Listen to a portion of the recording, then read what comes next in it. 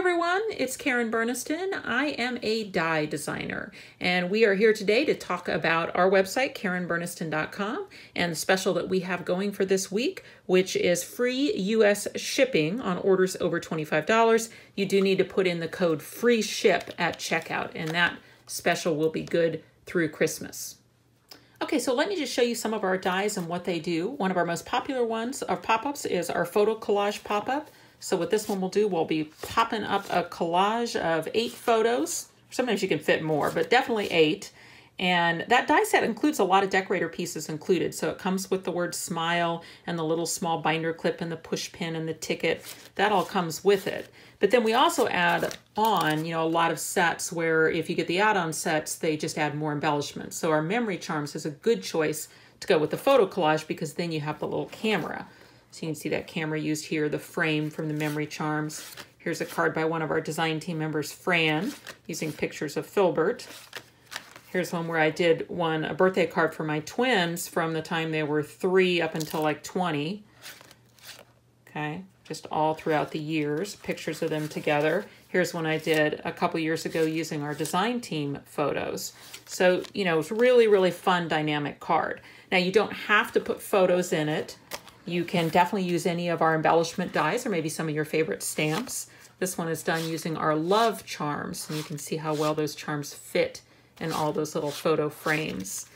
Here's one I did last year for Thanksgiving, where on Thanksgiving Day, I had everyone assemble a couple little turkeys in whatever colors they wanted, and then I added on some of the leaves and things from our autumn elements and just made a little keepsake from the day that showed pictures of us all and the turkeys that we made.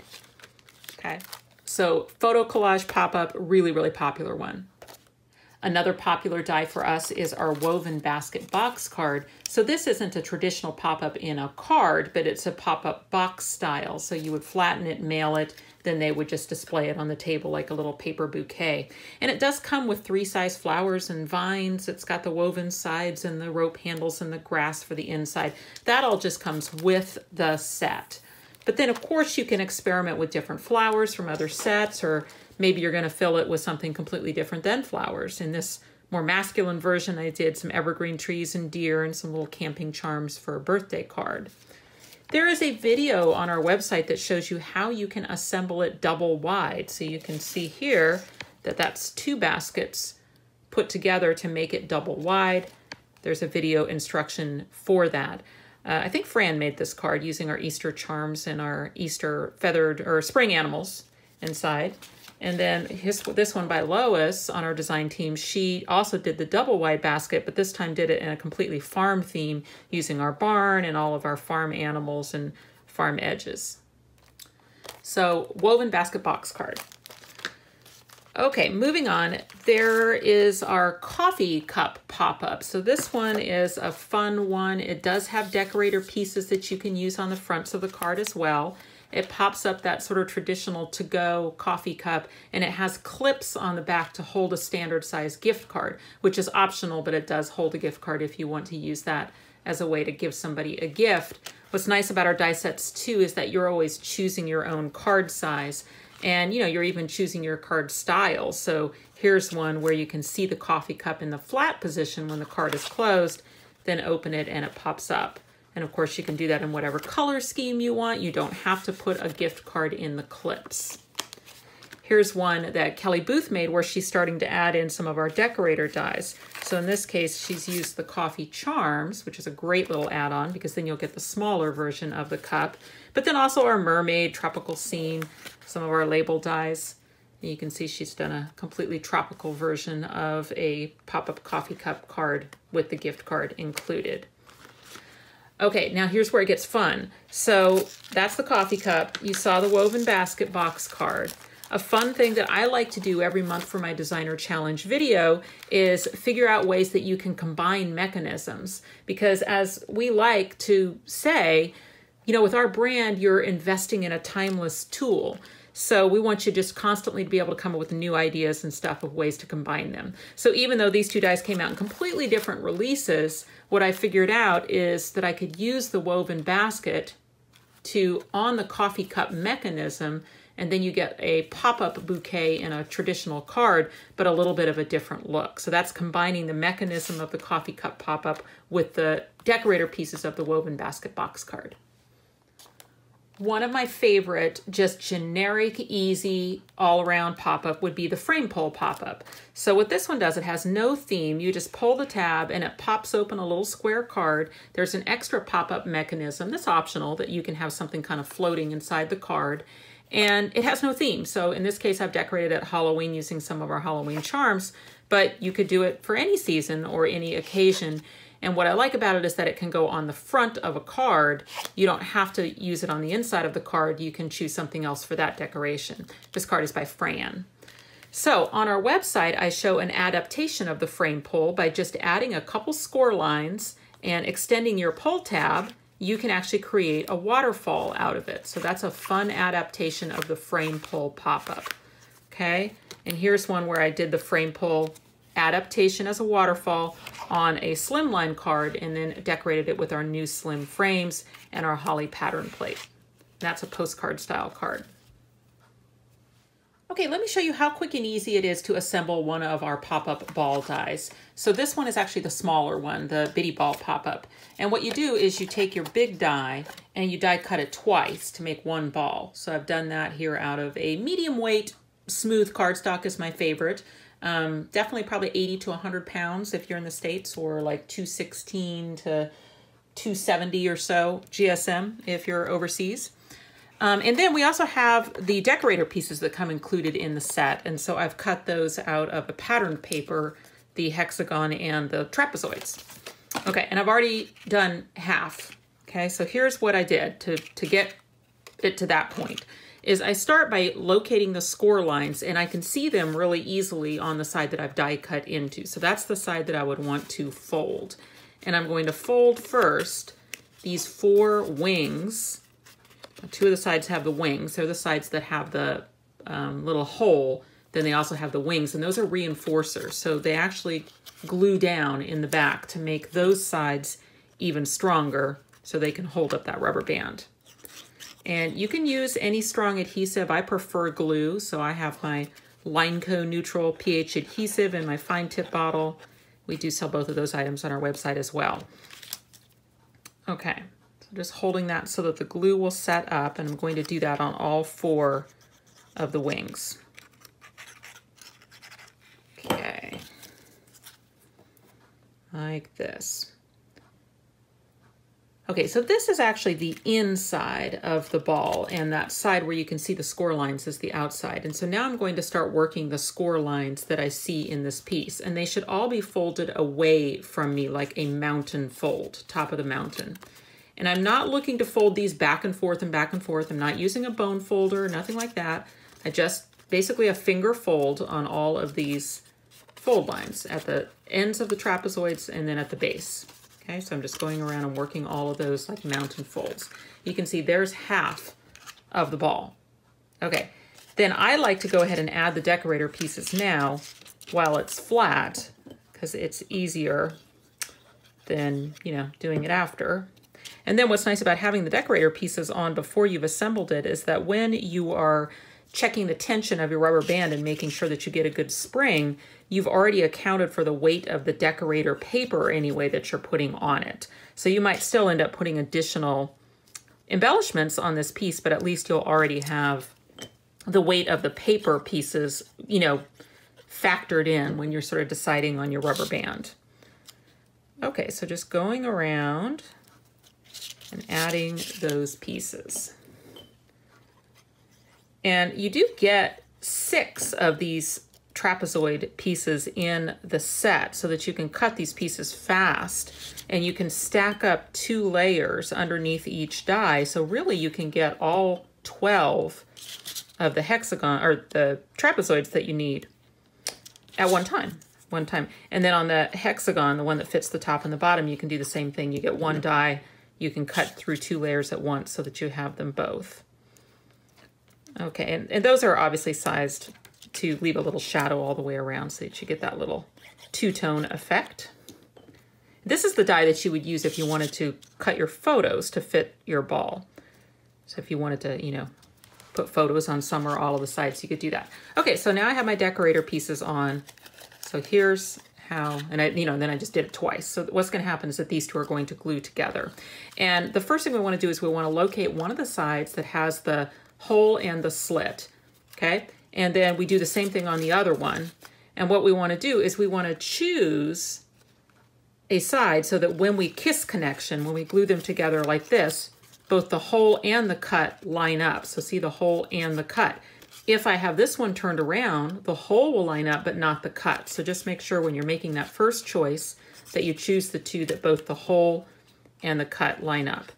So for this, we would put the adhesive on the top of the tab like this, and then we're going to essentially fold these in so that they kiss together and connect on the inside of the ball. And this is something that you want to take your time with so that you make sure that you have nice straight corners, a straight line right across here. On the inside, you can check your corners here, make sure that everything lines up and I can still get through that cut into that hole to add my rubber band later. Okay, so once you have one done, then what I like to do is I like to go around and connect half of the sides around the ball until I get to the other kiss connection over here. Okay, so when I do that, I need to make sure that I'm choosing the side that doesn't have the cut so that when I get around to the other side, that side is open for me to reach in and add the rubber band. So as I look at it, I look where the cut is and I go the other direction. So this direction that doesn't have the cut, I'm going to connect the next side, which would be these two. And these ones don't have full tabs, they have half tabs. So the way half tabs work is they get adhesive on them. Again, I recommend a strong adhesive. They're not connecting to each other, they're connecting side by side to the other side of the ball, okay? And you can just do that like this from the outside by just looking at your corners and making sure that it's straight. And let's take a look in there. You see that one tab is connected to one half and the other tab to the other half of the surprise ball. And then I'm just gonna carry on and do the exact same thing again. So I like, that this die set is so easy to assemble, but with such dynamic results. It's a very fun one, and it's so generic, it really can become anything. So if you need inspiration for what to do with your surprise ball or bitty ball projects, then I would head on over to our Facebook group, the Karen Burniston Pop-Up Peeps, and join that. You'll have to answer a couple questions to get in and all that. And then people from all over the world are sharing some really, really fun projects using these ball dies. Okay, and then all of our other dies as well. So now I have half of the tabs connected and I can still get in there where the cut is and add my rubber band. Okay, oh, and you know what I didn't do, which I should have done, but I can still do it, is I want to add if I want this to spin in the project, then I need to add a brad through the bottom. And at this point, there's no up or down. You can decide. There is a hole in it, but see, I've covered that with my hexagon, so I need to just go in there and pierce the hole back again so that I can just take a brad inside and open it up. And then now I have the ability to add that with a brad later and make it spin. Okay, for rubber band size, I go over this in the assembly videos for how to choose a rubber band. My favorites are the number 12 soft stretch rubber bands. I mean, I even have, the name, all that, is on the website if you go on KarenBurniston.com. Okay, so I'm just going to slide that rubber band through the slots and into the hole on the other side. And this is the time now to check and see that you like the tension of it, okay? So what you should be looking for is, I like that this is kind of bringing those sides in a little bit, but they're not inverting. I like that this gap back here is not very much, okay? If I felt like it was too lethargic, like it wasn't popping up to my liking, what I would do is I would take this out and put a knot in it. Let's just do that for demonstration here. Okay, so I would just go around my fingers like I was tying off the end of a balloon and just put a knot in the center. Okay, and that'll just give it a little bit of extra tension in there and give you a little bit tighter spring. So It's hard for me to say exactly which rubber band you're going to use every single time. It depends on the ball, it depends on the cardstock, it depends on the paper and the embellishments. I mean, it depends on a lot of things. So the best thing to do is just kind of learn what to look for. Let's make sure that's right side up, which is, you know, something where right now I can check and it's got a really good spring back, but not so tight that it's pulling those sides and inverting them. Okay, and then I can just continue on and finish out the assembly. Okay, so glue here, and then those go side by side. We're back to half tabs again. Sorry, I'm kind of sloppy with my glue. You'd think after doing as many of these as I've done, I would hit it exactly right on how much glue to put on these tabs, but I always seem to overshoot a little bit.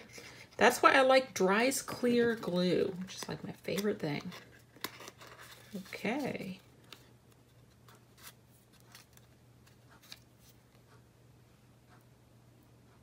All right, and then when that sets up, I've now assembled my pop-up ball and it is ready for a project. And then I would just undo these and put it through a hole in the card to attach this, you know. And of course it can be decorated. However, I could stack another one on top.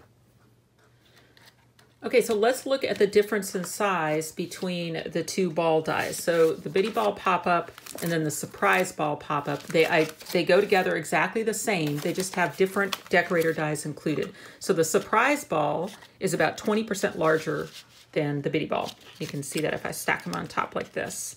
There's a pretty fair difference in size. So if you wanted to stack the two together to make an animal, then the body would be, you know, a larger size than the head. You get these embellishments with the Surprise Ball, real generic hearts and stars and circles. So circles make great eyeballs if you're fashioning your Surprise Ball into animals. The Bitty Ball is more geared towards animal making. So the pieces that come included in that are like arms and ears and eyes, hearts, little bows, things like that to fashion animals. Now, a great add-on die for the Surprise Ball or the Bitty Ball or both would be our flap and closure die set so that you can easily make envelopes and card flaps to keep the ball closed when, you know, you're putting in a card. So the Surprise Ball needs a 5-inch square to hold it. And that flap enclosure is 5 inches wide. So that's perfect for making like a petal fold like you see here, or you can use it on any size card really just to add a closure flap. So this one's an A2 size card, 4 1/4 by 5 1/2, and I've put that 5-inch flap centered on it to hold that closed. And then here is a dog made with just the pieces that come included in the Bitty Ball. So there's two of them stacked on top of each other. So in that case, the head and the body are the same size, but you can also make them where you combine the two sizes. So in this case, the top penguin has got the Bitty Ball on the top and the Surprise Ball. Then the bottom one is actually two Surprise Balls stacked on top of each other. So you really can, you know, have a lot of fun if you have both sizes. You can use our animal add-on sets even to make little flat animals. So we have 3 animal add-on sets available. Animal add-ons 1 will make the pig, the fox, and the cat. They are pointy-eared animals. Animal add-ons 2 will make the hippo, the elephant, and the giraffe. And then animal add-ons 3 will make the penguin, the reindeer, and the moose. A couple more examples of not using the ball dies for animals, but just as their own little pop-up spring embellishment. So in this case, it's the Surprise Ball and then just some of our animals and charms used for your sweet card, and then the flap and closure used to keep it closed. Then here, slimline cards are really popular. So this one is a 4 by 9 slimline with a belly band closure, and then it's got that little Bitty Ball inside and then decorated with some of our charms and our gnome set. So you really can enjoy these even if you're not planning on making them into big characters. I also have a lot of fun just fashioning different types of closures. So for this one, it's elastic and beads that just go over the top of each other. And here's an example of using the Surprise Ball just as a billboard. So there's the Surprise Ball back there, and that could be either size ball, just used to pop up a big item. So basically just using the mechanism for its spring ability, so to speak.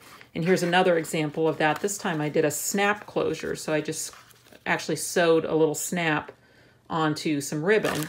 And then here's the Bitty Ball used again just to spring things up. So it's actually being used to animate our Mini Pops pop-up all the way around it, all those mini pops are attached to the ball, and that's what's giving it the spring to pop up. And then we have our Christmas trees kind of attached to it.